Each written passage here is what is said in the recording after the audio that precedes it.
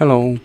In this video I will show you how to enable Google Assistant to work on lock screen on a Samsung Galaxy M23.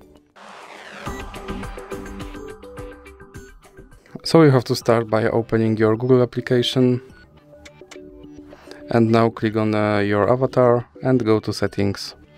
Then click on Google Assistant and now click on Hey Google and Voice Match. Now click here on Hey Google and then click on Retrain Voice Match Model. Okay Google, what's the weather tomorrow? Okay Google, set a timer for 5 minutes. Hey Google, make a call. Hey Google, remind me to plan a dinner party.